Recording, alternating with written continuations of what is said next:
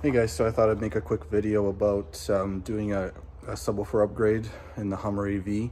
I saw somebody posted on Facebook about how they did theirs, so I just wanted to make a video and help out anybody else who's trying to do this. So we'll just do a quick walkthrough of how to remove the subwoofer and how to install the new one. So this is in the truck. I think in the SUV there's a couple more panels that you have to remove, but in the truck the subwoofer is just under the rear seat.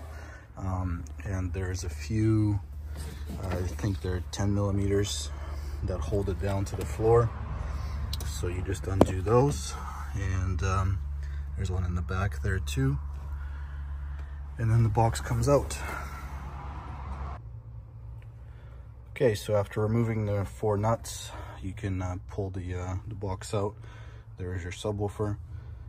There's an electrical connection there. So I'll unplug it, and then I can take the box out of the truck because I think you have to enlarge this hole. So we'll take this speaker out and then use the template that came with the new one and enlarge the hole, make sure it all fits, and then reinstall. Okay, so I've got the box here and I've got the new 8-inch Polk speaker.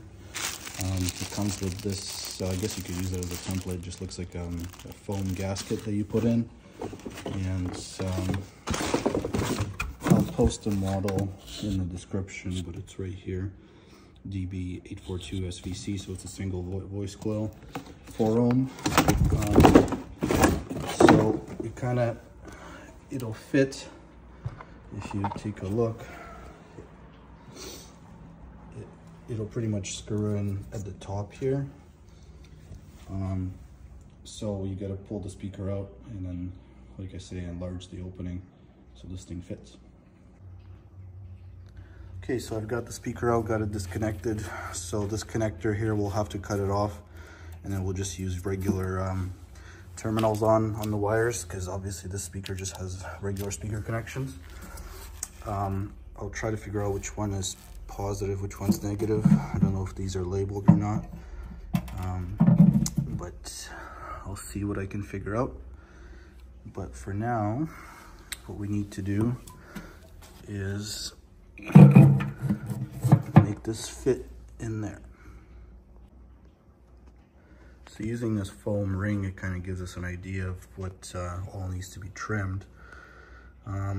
So we kind of can try to line it up with the factory contour to not have to cut as much.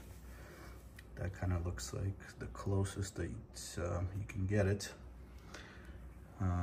So I'll go ahead and mark it and then get to cutting. I'm almost thinking about maybe just making a new box instead of destroying this one, but because I'm assuming a replacement box isn't cheap, but I don't see it ever really going back to the stock speaker. I don't see a reason for that, so should be I think we'll just cut this one and hope for the best. All right, so after a good bit of cutting, I've got it to fit in there. Actually, I ordered spacers to space it up a bit, but it actually seems to fit pretty good. I might not even need the spacers. So now I'll go ahead and get the wire in there, get it hooked up, and then probably use this gasket. And I might maybe use some black silicone or something after, just to seal it, because in some spots it may not be sealed all that well. Okay, so the best I can tell, so you see this one is marked positive, and looking at the back, it looks like the top pin goes to the positive side and the bottom pin goes to the negative. It's kind of impossible to tell for sure without completely destroying this connector, but that's what I'm gonna go with. And then looking at the connector itself, if I plug it in here, so the top pin is the white with red, and bottom pin is white with green. So we'll go with white and red being positive and wire it up that way. Okay, so to confirm, I actually found a video online of how you figure out which one's positive, which one's negative, because the new speaker wasn't marked either, plus or minus. So I figured out that the fat connector is the plus and the skinnier one's the minus. And the way you do this is you just take a battery and you take your wires. It's kind of hard to do this one-handed because I don't have my tripod, but you take your battery, you take your wires. Hopefully you guys can see this. So I'll take my negative on the battery, positive on the positive. And if you look at the speaker in the background, the speaker moves up. So that means, so I'm taking the red and putting it on the plus, and the speaker moves up. And then if you go the other way, if you take your negative, put it on the plus, and the positive, put it on the minus, the speaker moves down. So that way I confirmed that the red wire is in fact positive, and the white and red, and the white and green is negative. So I'll wire this one the same way.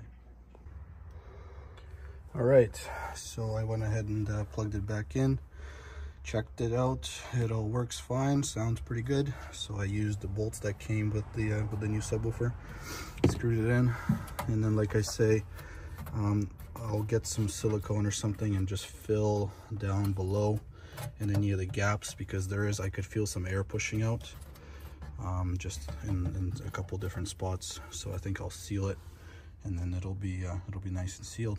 So now I can go ahead and reinstall the box, and that'll be that. Okay, so the box is back in. Everything's bolted back together. Looks just like factory. So that's it. Now we can enjoy a little more bass. So if you guys have any questions, feel free to comment, like, and subscribe, and more videos coming.